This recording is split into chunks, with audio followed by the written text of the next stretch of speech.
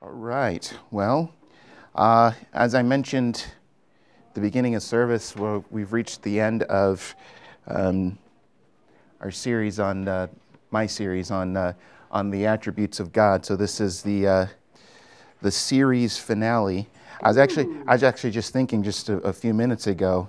You know, you think of a finale of a series, at least as it relates to television. You know, a lot of times they'll extend the episode to an hour and a half or 2 hours. So I thought maybe. Might try that. No, actually, if anything, this might be.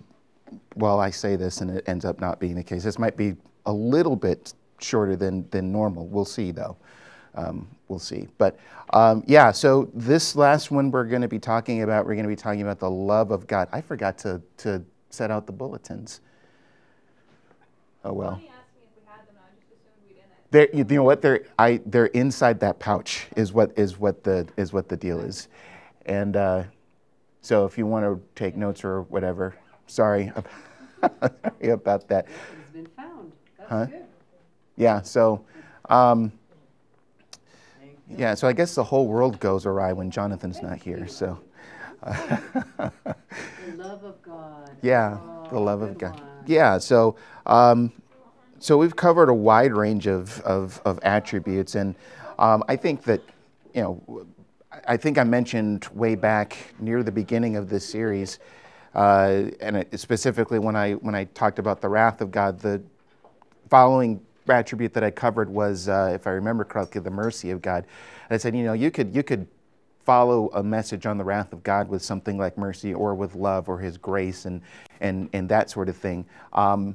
And I think I may have even mentioned a few messages ago when we talked about the grace of God that, you know, even that is one of the probably one of the favorites that people like to hear about. And I'd say that the love of God is something that that would fall within that category as well, probably because it truly is an amazing love, and I feel that that's somewhat of an understatement just to say even that. But if we truly understand God's love for what it is, and at least maybe just skim the surface of it, we see that even what we're able to comprehend is amazing. And I say what we're able to comprehend because even if you look at places like Ephesians chapter 3, it talks about the love of Christ, which is beyond comprehension. You know, that's how great it is, and it's unlike any other love that you might have, that you might experience.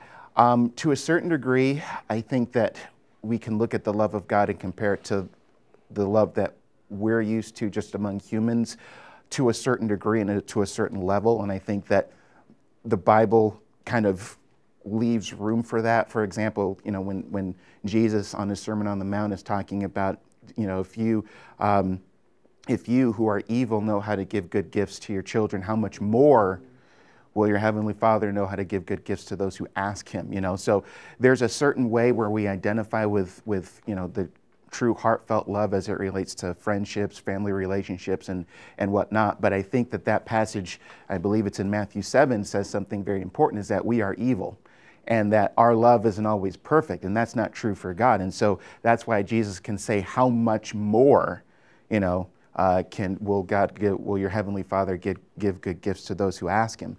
And so it's very important, I think, to recognize that when we're talking about the love of God, there's a large element of it that is unlike what we're used to and what we might experience.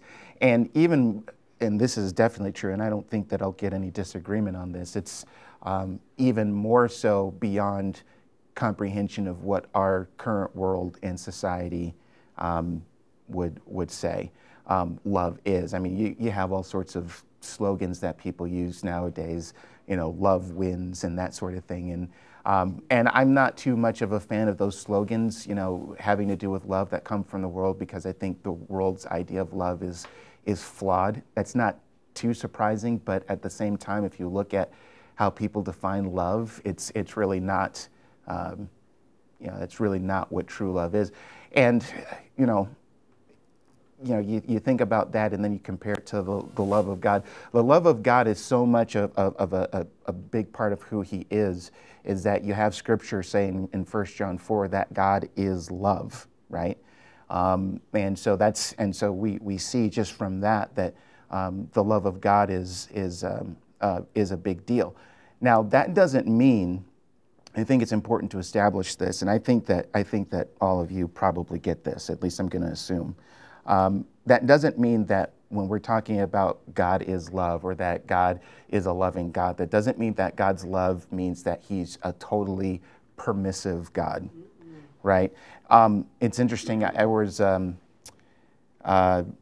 the past week or two, there's been kind of discussion within the Christian world about a certain pastor in Texas who's preached a sermon on LGBTQ plus, sort of things, and he's a pastor at this church that is affirming of that, and his message to his congregation was pro all of those things, and there was a program. I don't know if any of you've heard of James White and his program, The Dividing Line, but he had two programs combined, probably combined 3 or 4 hours, responding bit by bit to this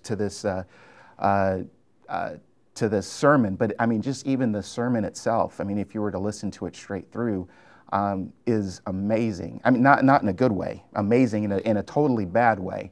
Yeah. And one of the things that caught my attention was the whole thing of how God's love and the perception of God's love is used within that message, as if to say God is love, and He's so much loving that He affirms who you are within that whole thing. So you can carry on in your homosexuality and rebellion, but that's okay because God is love and whatnot. That's kind of a piece of what I caught from. It was kind of near the end of this man's sermon, but you hear something like that and you think that's a misunderstanding of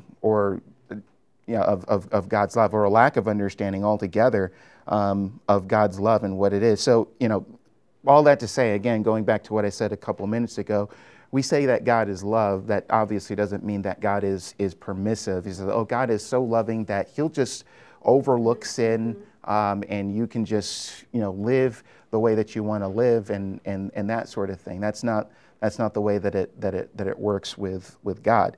And if for proof of that, I mean, just look at the cross. We'll talk about that a little bit later. But I mean, but yeah. So God is love, but His love isn't a permissive love.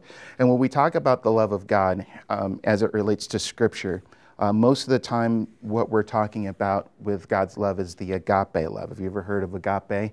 It's one of 3 common Greek terms for love that's used in the Bible. And when we talk about agape, it's usually talking about the love of the will, and it's a giving and a sacrificial sort of love, and it's not based on anything having to do with attraction or whatnot, or it's just a love. It's a love of the will.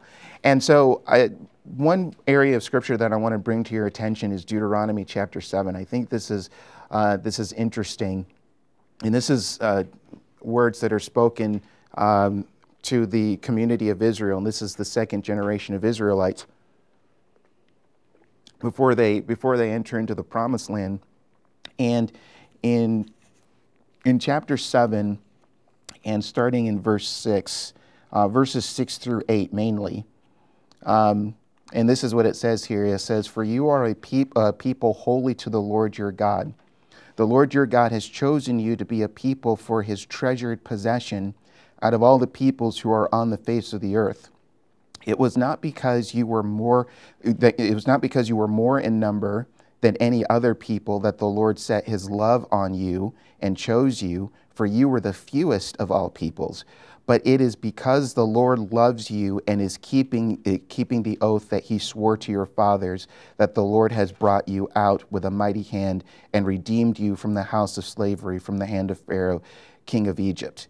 So if you notice there, it says, I mean, if you just kind of shorten that up a little bit, basically what it comes down to, it says, it was not because you were more in number than the others that the Lord set His love on you.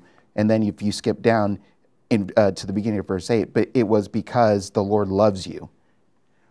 You know, the way that it's rolled out there, it's as if he's saying the Lord loves you because he loves you. I mean, he has chosen you and he set his love on you just because, you know, and really what the sense that you get from that passage, again, you know, notice that he's saying it's not because of this factor here. And you could, and a whole bunch of other things could have been added to that list of not becauses. It's not because of this, or it's not because of that, that God has set his love on you. And again, that speaks to the whole agape mindset that I was mentioning before. So it's not based on any sort of outward feature of us or people that God sets his love on us, but it's because that he just simply loves. And so it's not based on any sort of attraction or anything attractive in us. In fact, if there's anything that we had to offer to God, it would be a whole bunch of demerits and a bunch of things that are related to things that make us totally unlovable. I mean, if we're totally honest about who we were before Christ, and even some of our tendencies even after Christ, you know, even with our thoughts and deeds and things like that, we do unlovable things a lot of the time. And you know, if you were to just to take into consideration, just from in a general sense, what Romans 1 says, if we're familiar with the whole thing of Romans 1, I don't have to read the whole thing, you know. Even though I could, you read the second part of Romans 1 and it's pretty depressing. But even in the last part there, the last kind of chunk of verses there in Romans chapter 1 kind of gives you a little bit of an idea of just the unattractiveness of man altogether. In verse 28 and following, where it says, "And since they did not see fit to acknowledge God gave them up to a debased mind to do what ought not to be done. They were filled with all manner of unrighteousness, evil, covetousness, malice. They are full of envy, murder, strife, deceit, maliciousness. They are gossips, slanderers." Notice this: haters of God, insolent, haughty, boastful, inventors of evil, disobedient to parents, foolish, faithless, heartless, ruthless. Though they know God's righteous decree that those who practice such things deserve to die, they not only do them, but give approval to those who practice them. So you get that, and again, like I said, that's just the last chunk of verses there of that section. If I started in verse 18, we would get even a fuller picture of what we're dealing with as it relates to the sinfulness of man. And if we're talking about, you know, is God's love towards us because of or even towards man because of anything inwardly or outwardly attractive about them, the answer to that question would be no. In fact, you know, this is what's laid out here, I would say, is one of the big reasons why you have what follows in the book of Romans. It shows us why the gospel needs to be preached. But again, that just goes to show that God, in setting his love on people, it says his love on people even when you have a situation like this. Now, I don't have to or wouldn't have the time to go through a whole exposition of much of the book of Romans. If I did, maybe that would be where the hour and a half, 2 hours of the series finale would come from. But we won't do that. But if we were to fast forward to chapter 5, and you kind of get, you know, so just again, keeping in mind what we just read there, and specifically remember one of those things that was listed there in chapter 1 was people who are haters of God, right? So, but even in chapter 5, and let's start in verse 6, and I think this is a passage that a lot of people are familiar with, but it says, "For while we were still weak, at the right time Christ died for the ungodly. For one will scarcely die for a righteous person, though perhaps for a good person one would dare even to die. But God shows his love for us in that while we were still sinners, Christ died for us." So in our most wretched state, you know, in the midst of our sinfulness, it says there that God shows his love. How did God show his love? Well, ultimately, and we'll talk about this a little bit later, but ultimately it appeared with Christ on the cross, right?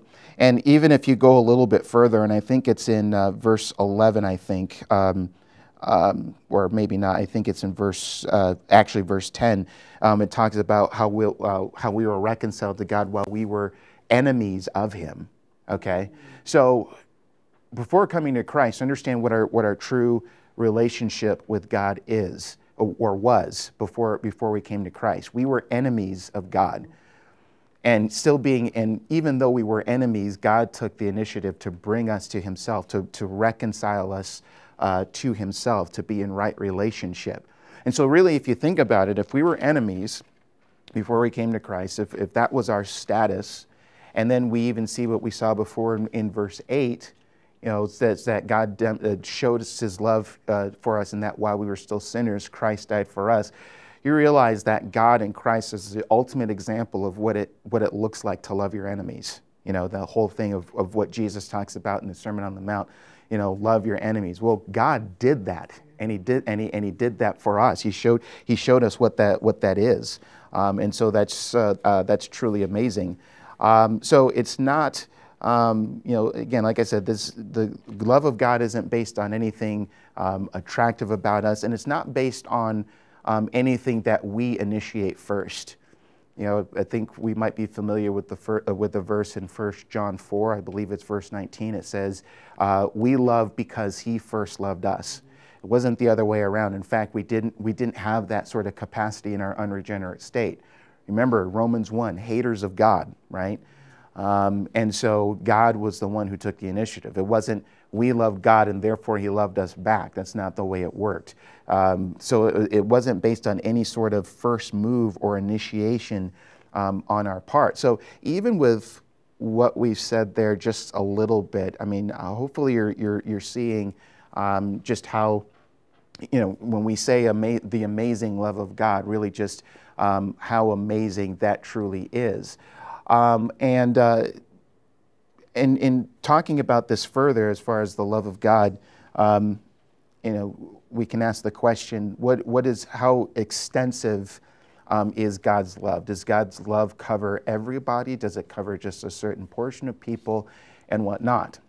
And I think we're aware that God loves us, right? As his children, we are loved by God. Does he love the unbeliever? Yes, absolutely he does. Now, what I would say about that, though, is that the love that God has for the unbeliever is different than the love that he has for his children. And that shouldn't be surprising.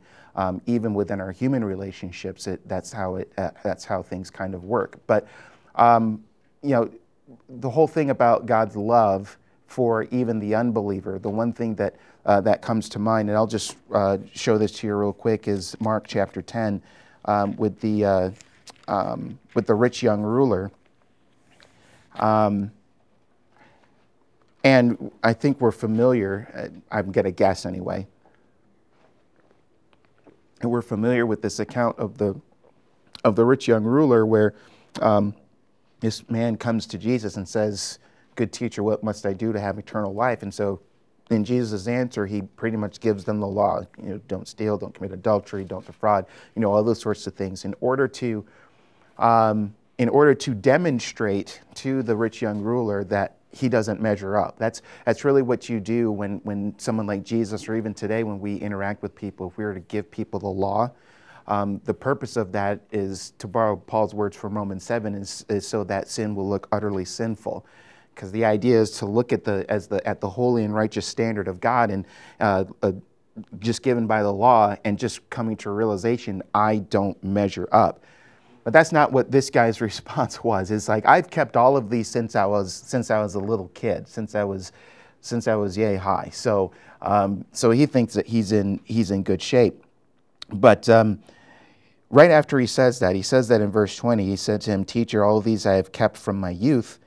And then in verse 21 it says, "And Jesus, looking at him, loved him, and said to him, You lack one thing. Go sell all that you have and give to the poor, and you will have treasure in heaven, and come follow me." And if you know what happens next, he's very sad because he had great wealth. And so what Jesus did was he exposed that man's idolatry for himself. So he already had a God. He already had a master, and he wasn't willing to give that up. But you notice there in verse 21, it talks about how, even in that instance, we know a guy, he doesn't have a true understanding of salvation or anything like that, even in this interaction that he has with Jesus.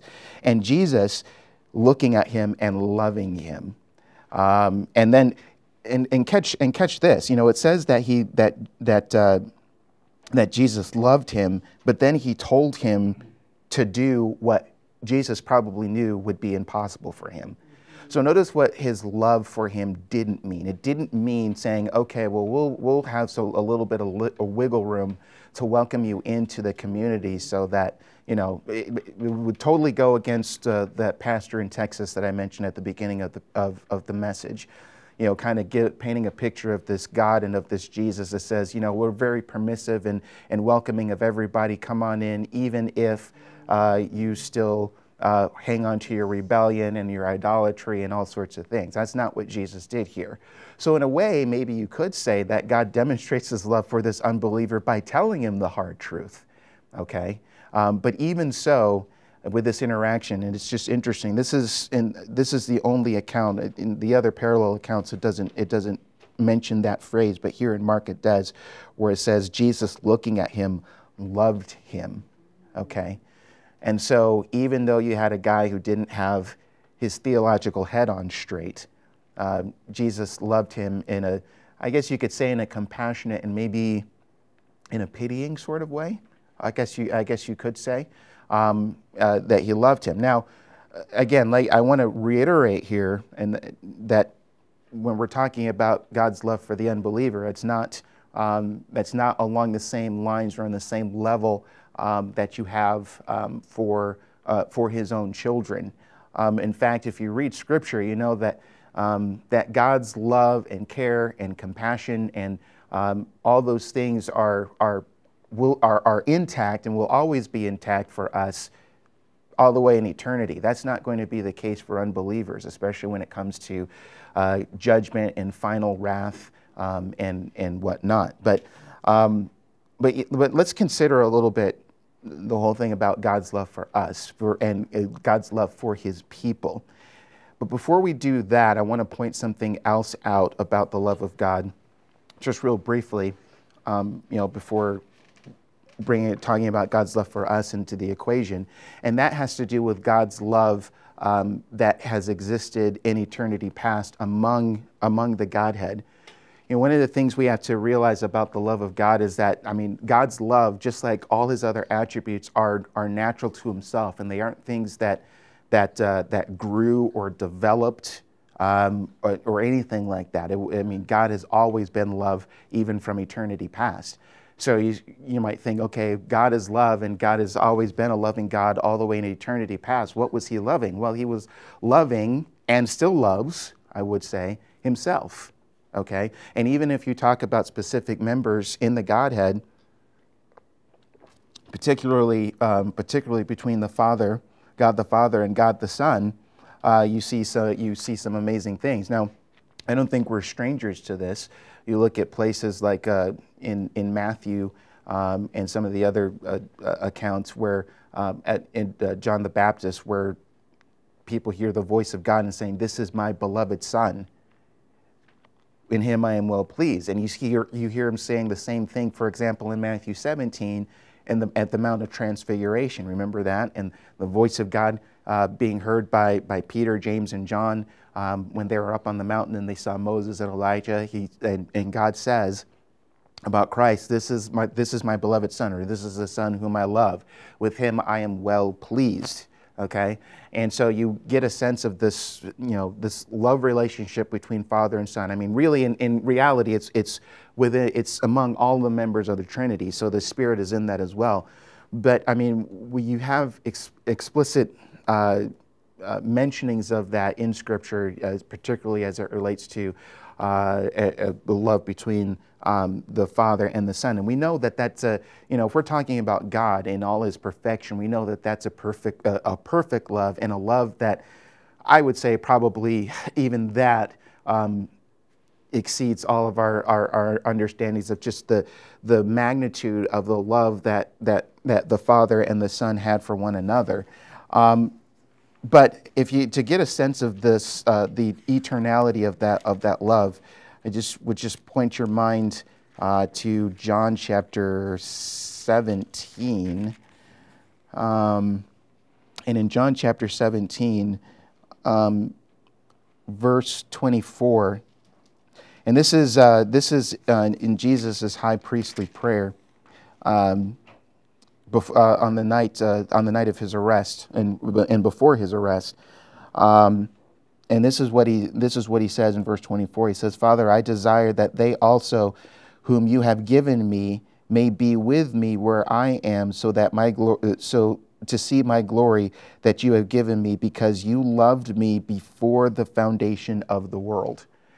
So the love between the Father and the Son has been something that goes on before the foundation of the world, before creation, and all those sorts of things. Now keep that in mind, because I'm going to bring that verse up again, as it relates to something having to do with us. But so this was a love before the world began, before the foundations of the world.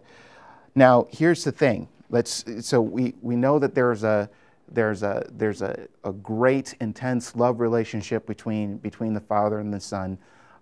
That's truly amazing, and it goes it goes to eternity past. Let me call your attention to the previous verse. I mean, usually we go and go forward, but I'm going to take you backwards from verse 24 to verse 23 to point out something interesting here in John 17, where it says, let me start in verse 22, because verse 23 looks like, I think, is in mid-sentence here. So in verse 22 it says, "The glory that you have given me, I have given to them, that they may be one, even as we are one." And even that in itself is totally amazing. But verse 23, "I in them and you in me, that they may become perfectly one, so that the world may know that you sent me and loved them even as you loved me." So think about what we have there. If we put verses 23 and 24 together, what we see there is the same love that the Father has for the Son is the same love that he has for us as well. And that's totally amazing, okay? If we understand the immense love relationship between Father and Son, and then as we see there in verse 23, that the same love that the Father has for the Son is the same love that he has for us, then you can truly come to know and understand, just how great that love is. And hopefully that should give you some sort of confidence, even as it relates to how we live in the here and now, and knowing that we're not always at our best.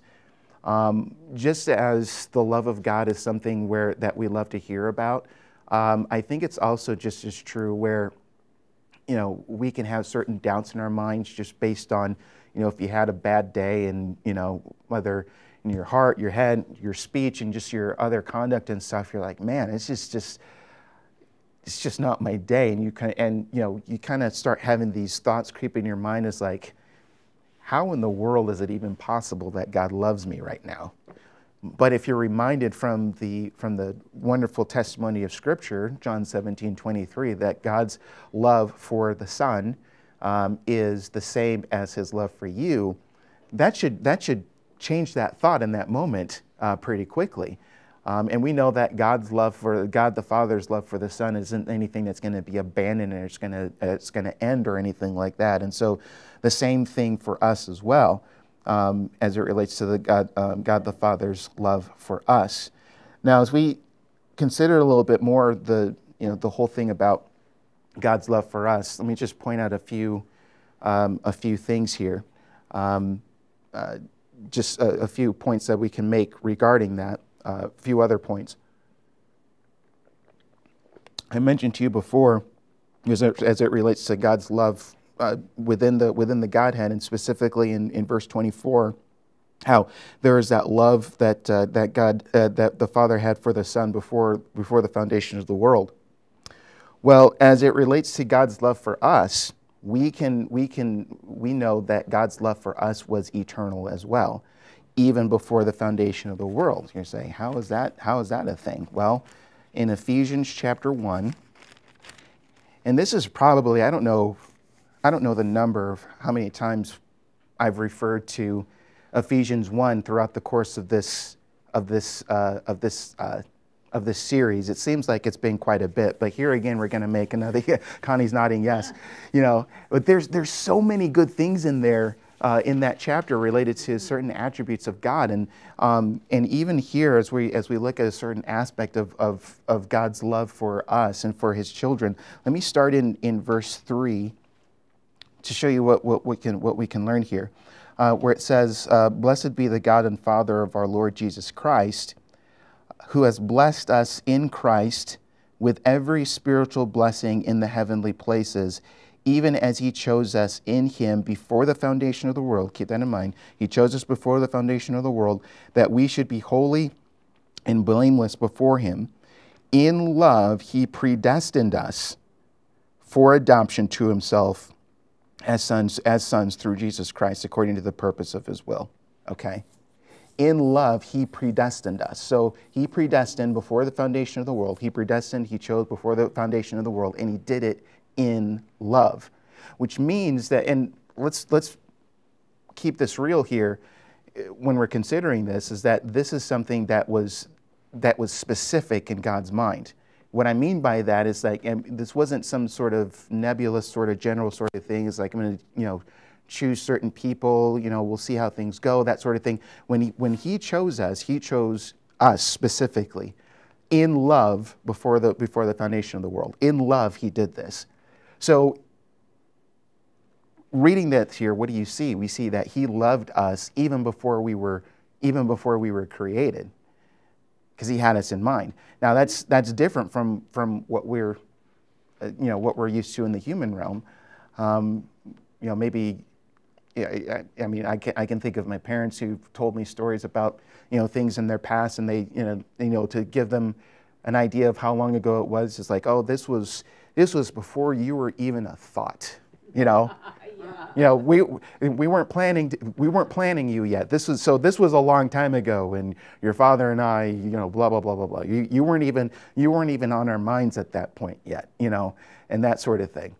But just think that that's not the way it is with God, just as it relates to before our very existence.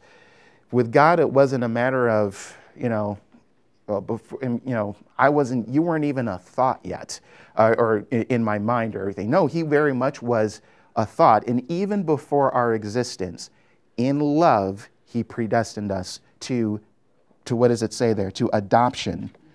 Now, here's another area where if we wanted to do a true series finale fashion of an hour and a half to 2 hours, go off on the whole thing of adoption and how truly wonderful that is, but we won't do that, okay? But it is noteworthy there, as long as we're talking about love and everything, we're adopted to Himself as sons through Jesus Christ.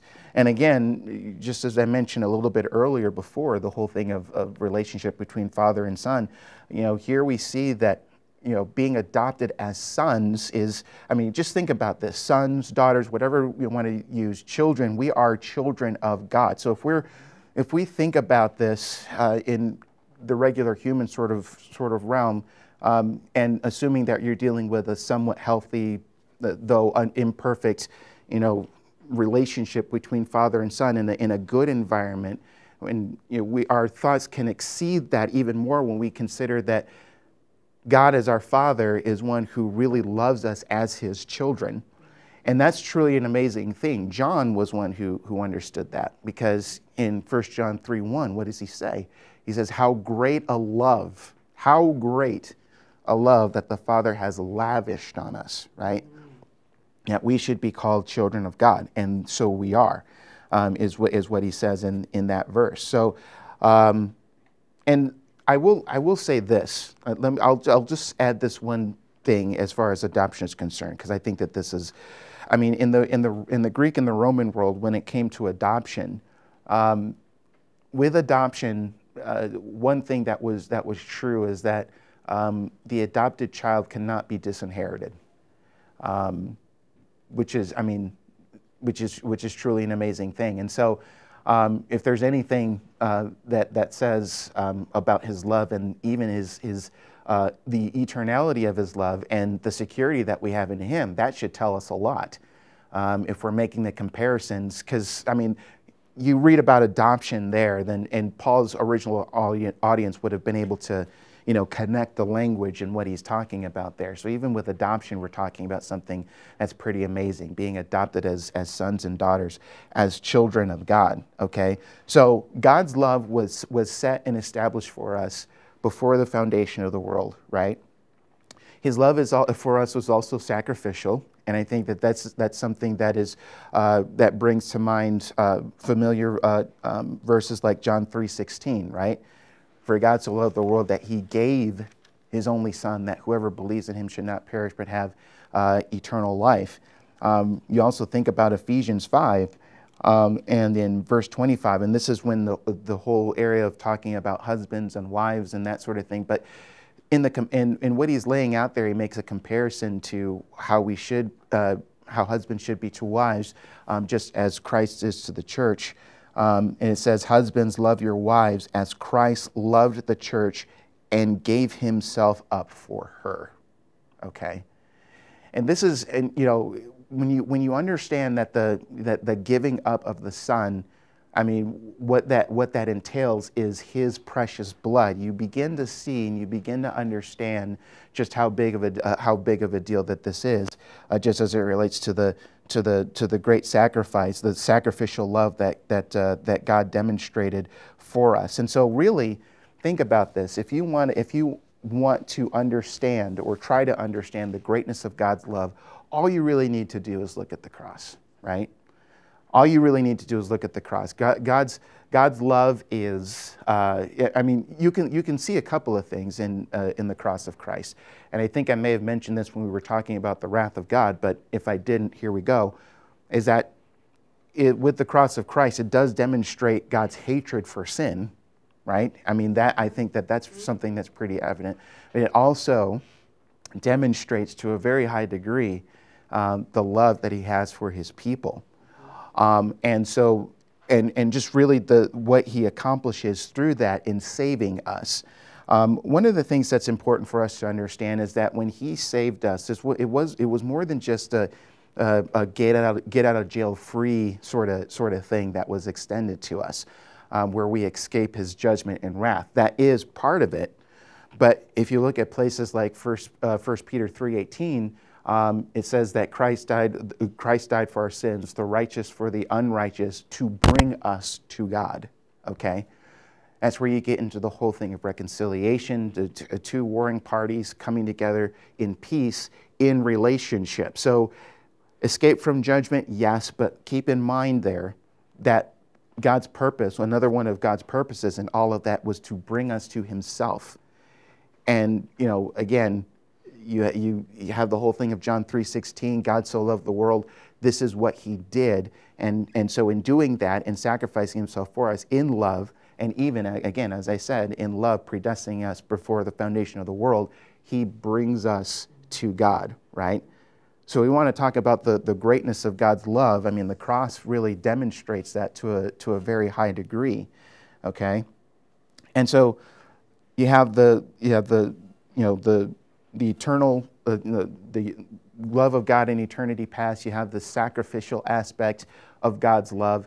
And one other thing just to mention as it relates to that, and I think that this is very important, I think I kind of hinted at this a little bit earlier, is the unbreakable nature of God's love. Okay, and again, if we establish our thoughts on the whole idea, I mean, you can establish your minds on so many other different things related to God's love. But again, just remember, if you establish your thoughts and your minds on the fact that the love that the Father has for the Son is the same as the love that he has for us, you know, you come to understand, again, is the love between the Father and the Son anything that's going to dissolve or break or anything? No, absolutely not.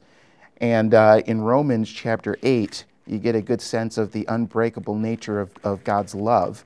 One of my favorite chapters within one of my favorite books of the Bible. This is also worthy of a series finale extension of an hour and a half sort of thing if we just did an exposition of Romans chapter 8. But for now, I'll just point you to a few verses here. Really starting in verse 35, where it says, "Who shall separate us from the love of Christ? Shall tribulation or distress or persecution or famine or nakedness or danger or sword?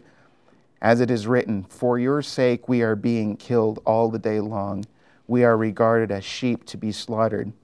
No, in all things we are more than conquerors through him who loved us. For I am sure that neither death nor life, nor angels, nor rulers, nor things present, nor things to come, nor powers, nor height, nor depth, nor anything else in all creation will be able to separate us from the love of God in Christ Jesus our Lord." Okay?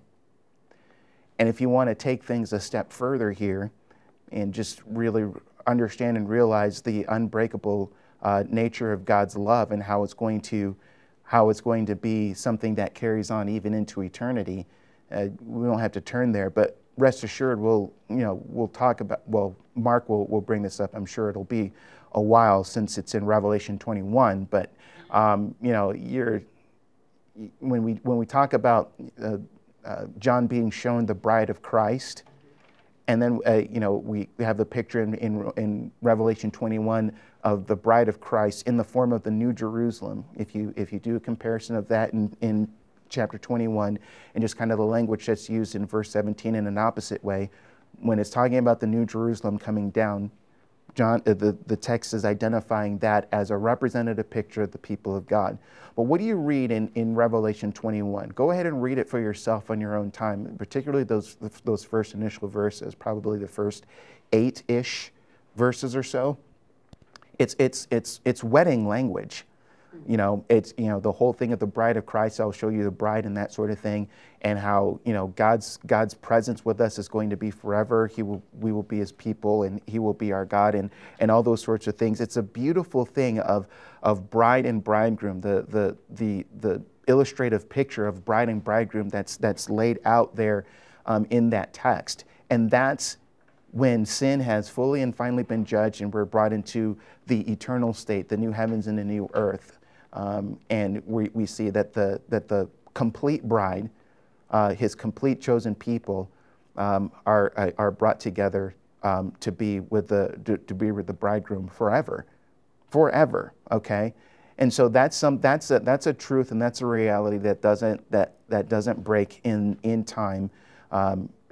Even as it says there, neither death nor life or angels or things present nor things to come nor powers, any of those things aren't able to separate us from the love of God that is in Christ Jesus. Okay, and so His love is eternal, it's infinite, it's sacrificial, and truly an amazing reality. Even though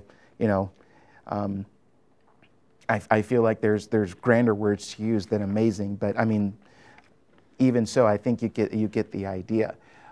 So let those truths settle in your hearts and your minds. Meditate on those things. Meditate on a lot of other things that we've been talking about as it relates to the attributes of God. As you study Scripture, as you read Scripture, I'm sure that there are a lot of things that the Holy Spirit will bring to mind just as you read Scripture that informs you more and more about who He is, not just in His love, but in all sorts of other things regarding His character and His attributes. All right, so let's pray. Heavenly Father, thank you for this time, and thank you for just all the things that we've been shown in this series as a whole. And I pray that all of those things, that we would take those things to heart, that it would be planted deep, and that it would work towards our transformation. Lord, thank you for your amazing love, even though there isn't anything that I have done or can do to earn that love, but because of your sovereign purpose and because of the fact that you just love, you've set your love on me, you've set your love on all the people here in this room. And what a great and marvelous love that it is. And we just thank you so much for who you are and what you've done in our lives and what you continue to do. And we give you all the praise and honor and glory to you because you are very worthy of it. And we pray these things in Jesus' name. Amen.